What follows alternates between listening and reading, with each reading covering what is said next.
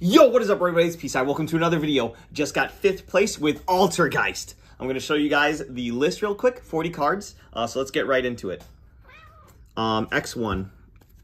I've got 3 Meloseek, 3 Pukari now, 3 Multifaker, and then 3 Marionetter. So these are the ones that you really want to see in your opening hand, which is why you max out on them. And then the rest is just a couple engine requirements. So we do place 2 Silcritus. Some people think you can get away with 1, but I like having 2 in rotation. And then it's very useful to have the graveyard effect that adds back the trap card when it's sent there, because you don't play a very large suite of traps in this version, because this is the combo variant. But you can still, I still play trap cards that can slow your opponent down. You'll see those in the videos that I post. Next up is 2 Malwisp. You definitely need 2 of this because part of the main combo, you add this to your hand, but if you already draw one, then you don't have anything to add to your hand, and you can't use its special ability to summon itself and summon one from grave. So you're losing 2 entire bodies by drawing the one of. So I play 2 of this, and I think that's correct. This is not very common, the Paratrader, but I do the extended combo that ends on multiple spell trap negates, the take, and then also the negate. But you can probably take a look at the video that I have prior for the combo with Paratrader to dump the revitalization. And then finally, 1 Kunkuri. You can actually summon this from your deck with either Multifaker or Banshee, and on summon you can negate a face-up card while it's on the field. Next up, finally for the monsters, we have 3 Ash Blossom and Joy Spring. Just a generic hand trap that's pretty useful. Just you want to essentially slow down your opponent and be able to play the game and make your board and essentially win from there. Next up, spell cards. I cut the 1 for 1. I am only playing 2 Prosperity. I only own 2, but it's fine at 2. It increases consistency, and you're not drawing cards in this deck, so Prosperity is basically just free. So, very useful card. Next, the rest of the deck is traps. So, the Altergeist traps, you have 1 Protocol. This is the monster negate. And then while this is face up, your monster effects cannot be negated. Your activated effects cannot be negated of your Altergeist monsters. The Manifestation, which is the Reborn. Revitalization, which is the Reborn for Lynx. And then you can banish it from your graveyard to actually get an extra normal summon. And then finally, the Haunted Rock. This is the only super hard brick of the deck. You don't want to draw this because you can set it off of Marionetter or Adminia, and that allows you to basically activate a trap on turn 0, which is really nice. Then the honorary Altergeist card is Personal Spoofing. This card is crazy. You always want to see it. That's why you play 3 of it. It's for the Altergeist spells and traps. Next up, generic stuff. The Pseudo Hand Trap, Infinite Impermanence.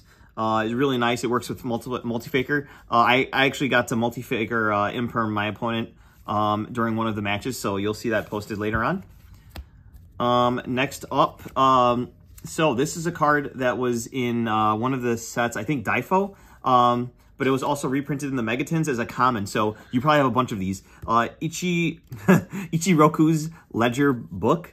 So this essentially banishes 2 monsters your opponent controls, and then they gain 1,000 life for each one banished. It's really useful for just outing stuff really quick. They come back at the end phase, but it doesn't matter because as long as you have 1 turn to set up, your opponent is not going to win. You snowball out of control and just kill them, which is really nice. You make it so that they can't play on their next turn. So this is really good in Altergeist specifically, and it's a trap card which can trigger Multifaker. Then the 1 Daruma Cannon. This was also reprinted in the Megatins, and I unfortunately only opened 1. I'd probably play more of this. I'd probably play 2 of this and then 2 of this. But this is essentially like this, but more powerful. It sets everything on the field, and then anything that was not set, it gets sent to the graveyard. So yeah, pretty powerful. And then finally, Solemn Strike. You're not Altergeist without Solemn Strike.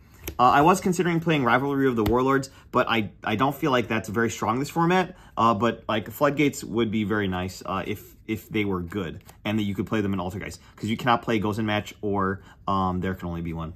Next up, extra deck. So you've got 1 Herald of Arclight. This is part of the combo with the 1 Meloseek. If you get drolled, you can make this after you search off of your Meloseek. Instead of making the Heat Soul to draw 2 combo. I did include the Dragvirion today. It came up in testing, but I don't think I summoned it at all. But yeah, you just make it with Multifaker and the I forgot what it's called, Malwisp. And yeah, it lets you tribute itself once per turn. You can special summon it back, and then it also negates attacks. So that's pretty nice. Next up is the Link's Relinquished Anima. You got to play when you're playing level 1s. Link Karibo, really nice. This climbs up into the Heat Soul. And then the one Majesty Mating. It's just useful to have when you're making your plays and if you're like locked into spellcasters, for example. You can use Silquitus to make this as well, which is useful, getting in graveyard for like a manifestation. Next up, 3 Hextia. You got to play 3 of that. Continuing with the Link's 2s, you have the Pit Knight early, also reprinted in the Megatins. But yeah, this is what you use to climb up into Heat Soul. Then Nightmare Phoenix, just generic back row removal. The 1 Banshee, I was thinking of actually putting this up to 2 because in tournament it came up where I should play 2. But I won that match anyway, so yeah. Slower game states, like, you need more of the Links. Heat Soul for the draw 2 combo. Access Code Talker, because you can easily climb up into it. And then 2 Edminia, because this card's just crazy. It says, take your opponent's card, and then also set a card from your deck. Finally, side deck, it's just 5 different 3-0s, basically. So Gamma Seal, Herald of the Herald card that sends something would probably be better, but I just like the Kaijus a little bit better, because they're not playing Thrust anyway.